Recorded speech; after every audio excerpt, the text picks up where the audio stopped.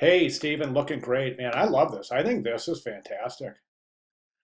This is going to be really great. I just think that this layout, this setup is so much more effective. Um, okay, couple of things. So, fine. Let me see here. Just looking at your kerning, a little tight through here. Yeah, a little tight through there. Remember, the rules of kerning. You know, the tightest space is between two curved. Then the next loosest is got a curve and a straight, and then the widest space should be between two straights. So you have mostly straights right here. So think about that. How that.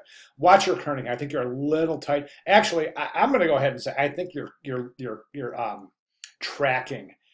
I would open your tracking up a little bit because this is reverse type. Whenever you have reverse type, you want to open your tracking a little bit. I would open your tracking a little bit, then I would go in and fine tune the kerning. For example, you're pretty tight in some areas. So think about that. Remember those rules of kerning. Um, okay, at that point, what I would recommend doing is taking this George Bernard Shaw, moving it up a pixel or two, and presenting that in an italic. Okay, that right here, you're a little densely packed right here. So what I would recommend you may, if you want to keep this position right here the same, just take this whole text block and move it up a little bit in the composition because I want to create a little bit of space between the signature and this type setup. Again, move this up a pixel or two, set that in italic, then give up a good amount of space between George Bernard Shaw and the signature. Um,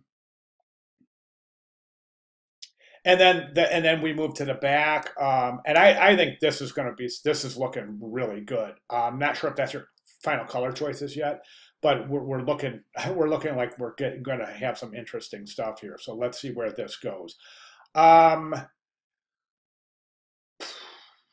Trying to think of, let me kind of zoom in here a little bit. I want to check your typeset on those paragraphs. I'm getting a little bit ahead of us because this is basically still supposed to be the front cover. You know, as a matter of fact, I'm going to leave it at that. I think the front cover looks great. Let's concentrate on that right now. So let's go ahead and try those changes. I think it's really going to be effective. That's going to look great in italic, and then making that separation is going to give you a really nice setup here.